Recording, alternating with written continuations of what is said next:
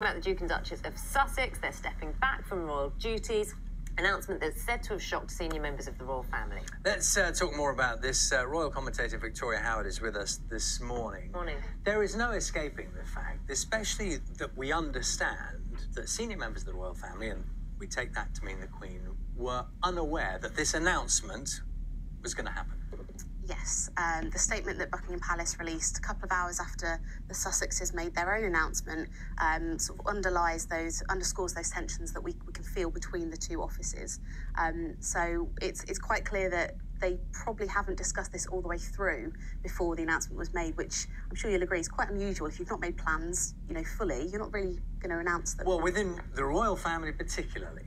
Yeah, everything is militarily organised. So many people that have, former military careers that are part of the office, that everything is done precisely. There's a strict hierarchy and everyone is expected to fall in line, essentially, and this isn't what's happened this time. Well, putting aside the royal family's or Buckingham Palace's shock and hurt, disappointment, do you think it's actually what they've done is so surprising? I don't think so at all. I was personally surprised it came so soon. The couple have only been married for 18 months and sort of been trialling royal life together for nearly 2 years now. So I was probably expecting it in a year, 2 years' time, when they'd really given it a go, tried all the different avenues within the royal family to make that role work. But no, I think many people understand their decision for it. So then the next question is, why now? What has prompted this? I think that 6-week break they took was definitely a time they wanted to take for reflection, to discuss all their options together. And it seems that just everything that happened in that 18 months since they've been married has just been too much for them, that they think there's another route that they could take. There's also the talk of a rift between Prince Harry and Prince William as well. Yeah, and that is also coming into play here. If Charles, the Queen, and William haven't been told about this, or it hasn't been discussed with them before the couple decided to tell the public. Apparently the website was made without the palace's knowledge. So all of this has just been done in a very unusual way, and some are suggesting it's because the tabloids have got hold of the story that they were going to leave the royal family, as it were, and they wanted to get ahead of it. But that's not really the PR game that the royals are used to playing. In a way, it illustrates perfectly how tricky this will be to work out in practice when you see the headlines around the world talking about the fact that they want to have a different kind of life, a quieter life, but that in itself is an enormous story. It's going to be very hard to make that leap into whatever it is that their future is. Exactly, and the questions that are now being asked are about how that is actually going to work, because semi-royal life doesn't seem to work all that well. You can't sort of have one foot in one camp and one out. So the couple only get a small amount of funding from the palace for their office. Prince Charles privately covers the rest of their expenditure, and it means they can't have jobs and earn money.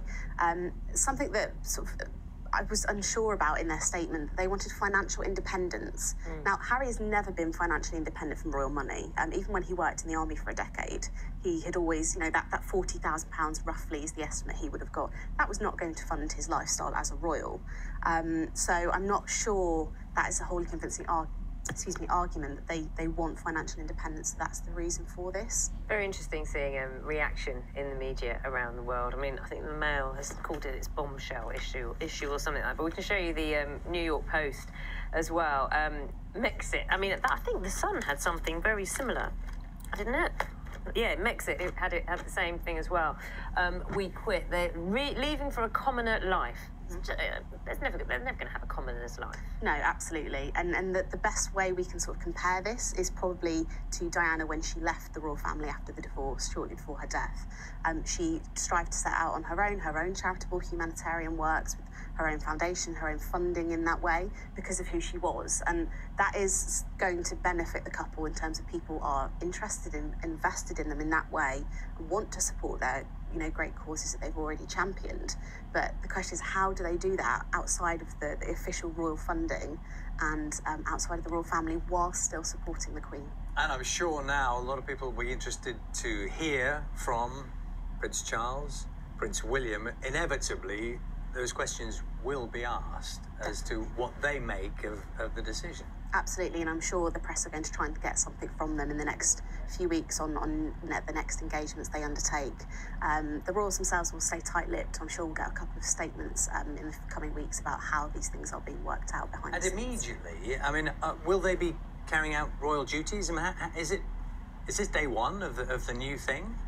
So they're hoping it's going to be sort of phased in by the spring. So the next couple of months will probably be that transition, working everything out behind the scenes period. We may see a couple of engagements just relating to the courses they already work with, the Commonwealth, the Invictus Games, which are planned for later this year. But it's not set in stone at all. Victoria, thank you very much for joining us this morning. Let's see, time now.